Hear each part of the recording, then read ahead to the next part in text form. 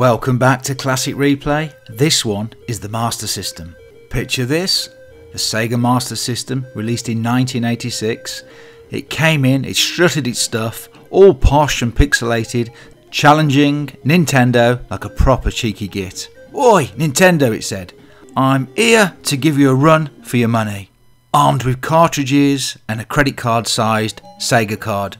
It fancied itself alright, but despite its early swagger, Nintendo held strong. Till this day, I still don't know how. Starting with Alex Kidd in Miracle World, I'm going to state my case for the Master System and why I believe it's the best 8-bit console ever made. You see, it's not always about hardware specs. That helps, don't get me wrong. It's about software as well. And Alex Kidd in Miracle World was never bettered on the Sega Master System. Don't get me wrong, the other Alex Kidd games that followed were fun, but they never topped this. And get this, it only ever appeared on the Sega Master System. Go Sega! Phantasy Star on the Sega Master System. Woohoo! And as far as I'm aware, the best role-playing game ever to appear on the Sega Master System. And it's got a quest that'll last you, and I kid you not, months on end. And it's another game you couldn't get on Nintendo. And I'm not going to lie to you, I'm not an RPG fan, but this is deep and beautiful.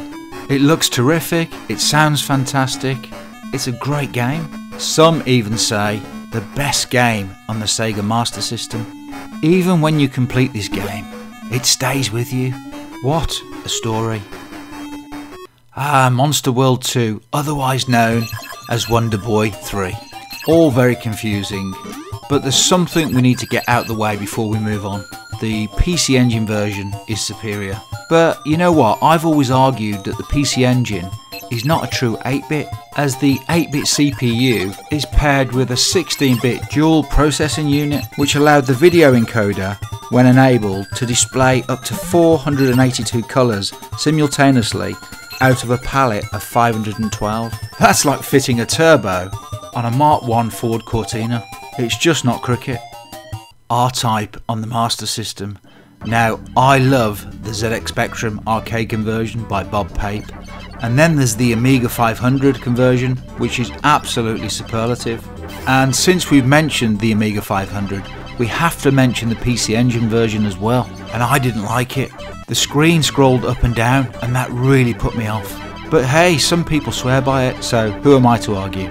What I can say though, well, in my humble personal opinion, is that this conversion, it's up there, it's in the mix, and it's probably the best of the 8-bit conversions.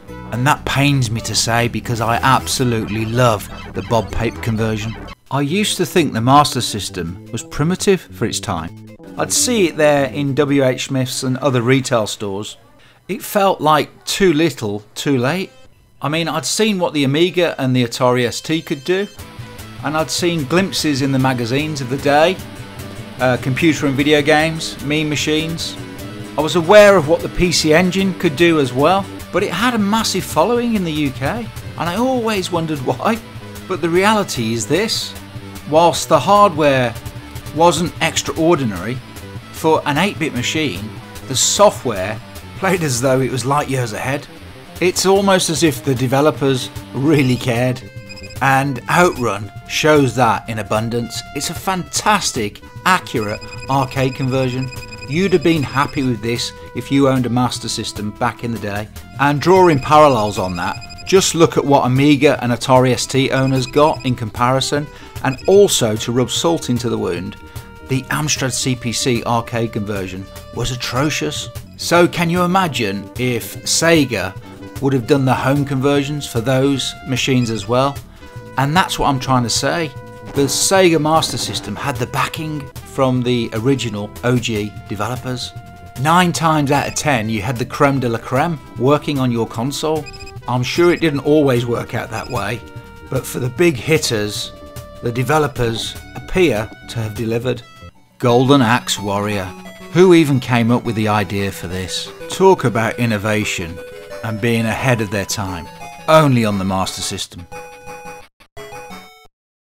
It seems to me that Golden Axe Warrior just wasn't able to position itself outside of Zelda's shadow, and fans of the hack and slash 2D scroller just couldn't accept it. But it's an RPG alright, and it's definitely not inferior to Zelda.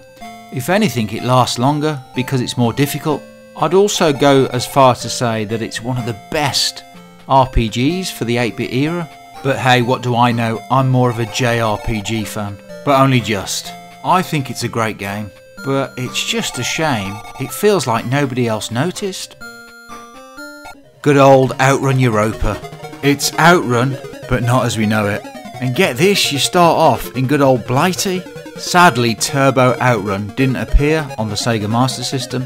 Developers US Gold and Sega jumped straight to this, and that's a shame in a way because it limited people's options, especially mine, for wanting to play Turbo Outrun, because I loved that game.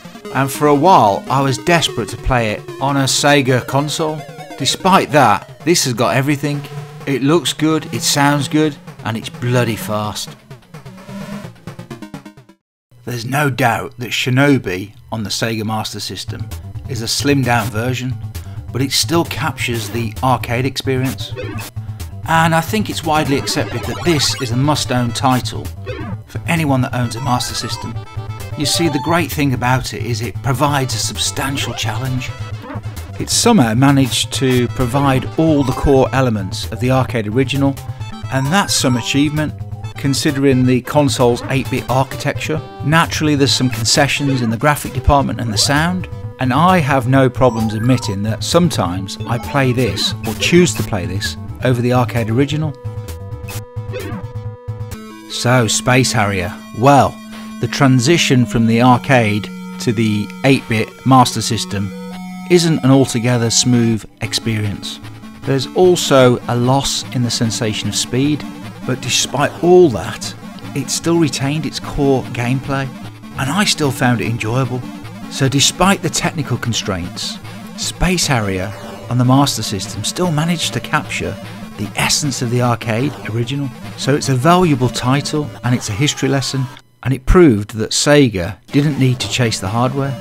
You can get the best out of what you've already got. Ah, good old Raston. This game appears to have been ported to every machine known to man. It's got remarkable music and the playability stands out. And while Raston lacks originality in the concept of rescuing a fair maiden, it more than compensates with its intense action and superb gameplay. I've personally played this on lots of different systems, the Amstrad CPC, the Commodore 64, the ZX Spectrum is a fantastic arcade conversion, I might add, but outside of the arcade original, I believe this is the best I've played, and the Master System version is still great. Ah, the legendary Fantasy Zone.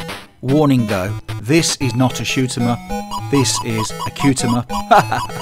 It's also one of the best games ever on the Sega Master System. Your ship is also quite special. It's called Opa Opa, and it can fly, soar through the air, and it also can run on the ground. Little legs pop out. The game's fast pace also transcends it above Gradius, R-Type and other such titles. It's just a charming experience with a fantastic learning curve.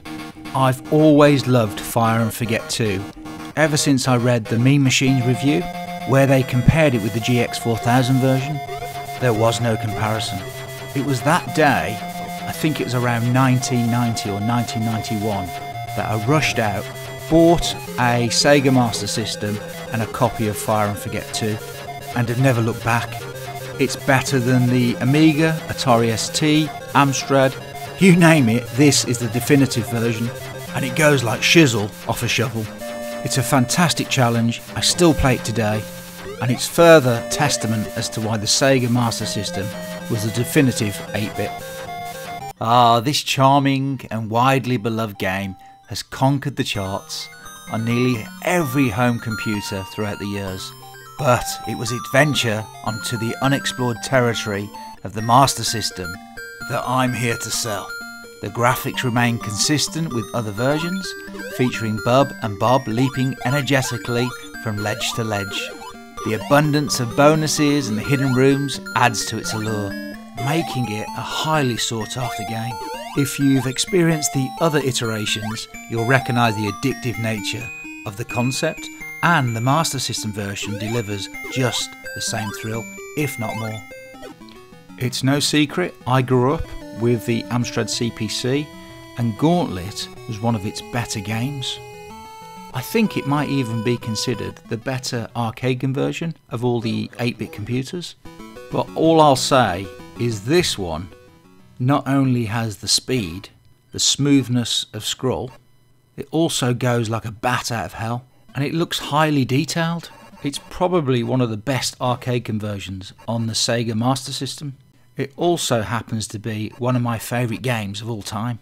I'm just shocked, I'm in awe of what the developers did here, and it goes some way to show how powerful the 8-bit hardware actually is. And well done to Tengen and US Gold, fantastic development. Gobble up those ghosts and chomp your way to victory. There's no doubt about it in my mind, this is a worthy successor to the arcade original. It's 100% clear that Pac-Mania brought the arcade experience home with a cherry on top for the Master System. It also retained all the secrets and surprises of the arcade original. Call him biased, but even Pac-Man himself gave it the thumbs up.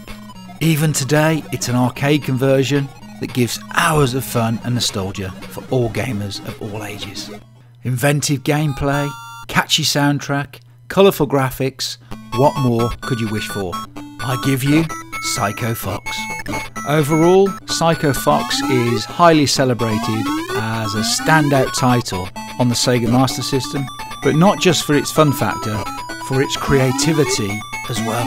Players enjoy the ability to switch between different characters, each with their own unique abilities. Then there's the boss battles, secrets and hidden areas. It's a highly rewarding game for those willing to explore every nook and cranny of the gaming world. The Wonderful Rainbow Islands, the story of Bubble Bobble 2. When you look at the main sprite, is this how they came up with the idea for the characters in South Park? So Bubble Bobble was a highly successful game on the Master System. This is the sequel, converted from the original Amiga version. The dinosaurs have gone sadly, but this time they've morphed into 2 adorable little boys. And the journey sees them travel through 7 distinct worlds, all while searching for the nefarious Black Satin. It's a captivating adventure, and I think it's one of the best on the Master System, and it's got a simultaneous 2-player mode. Hey Pluto! I'm not really a Disney fan, but when I played this game in W.H. Smith's on the Sega Master System that was on display, I fell in love with it. The gameplay mechanics were really solid. It not only featured fantastic platform action, but also fantastic puzzle solving elements. The graphics were really colourful, the character animation was brilliant, and the catchy music only added to its appeal. From memory, it was even better on the Sega Mega Drive, but this is the one I always go back to. Even today for your children, it's a truly magical adventure. Good old Asterisk. They certainly don't make them like this anymore. But if they did, the world and gaming would be a much better place, especially if you're a fan of the comic book. As far as challenge goes and fun, this is probably the most you'll have on the Sega Master System. There's a good balance between platforming and combat, and the control mechanism is some of the best I've ever experienced. Interesting enough, this was created by Core Design, the same people that went on to create Tomb Raider, Lara Croft. How on earth did they get Sonic the Hedgehog 2 and the Sega Master System? But better still, how is it so great? What I mean by that is the graphics are not only better, but the level design as well and the gameplay mechanics have all improved.